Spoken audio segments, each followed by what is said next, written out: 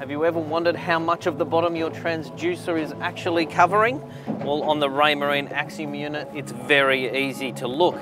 You go into the menu here, settings, and select a scope and turn that onto cone. And you'll automatically see a small screen pop up on the right hand side. And that's showing me at the moment we're in 14.1 meters of water and the beam is going down and showing a spread of 6.2 meters. As we move into shallower water, the beam doesn't have as far to travel, so the width that it can show of the bottom will get narrower and narrower. But even here at 7 meters of depth, we are still seeing 3 meters from the transducer out to the side, which is a pretty good area of coverage.